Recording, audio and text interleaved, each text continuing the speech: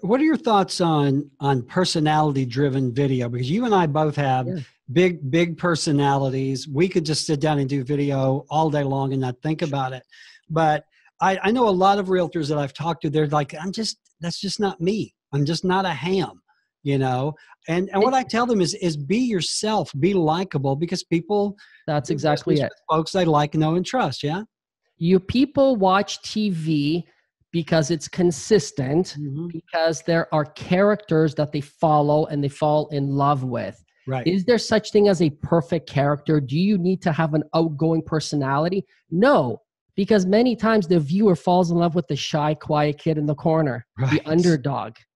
So it doesn't matter who you are as a character, just be you, and that's the character.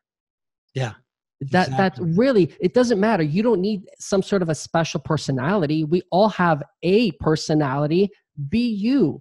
And Right. once you get comfortable in front of the camera, you will develop that. If your first video is going to be completely different than your 50th and completely different than your 100th Yeah. video, Yeah. develop that. Don't worry about looking good. And if you say no, video's not for me, I can't convince you otherwise. You can say bye to a bunch of dollars coming in potentially,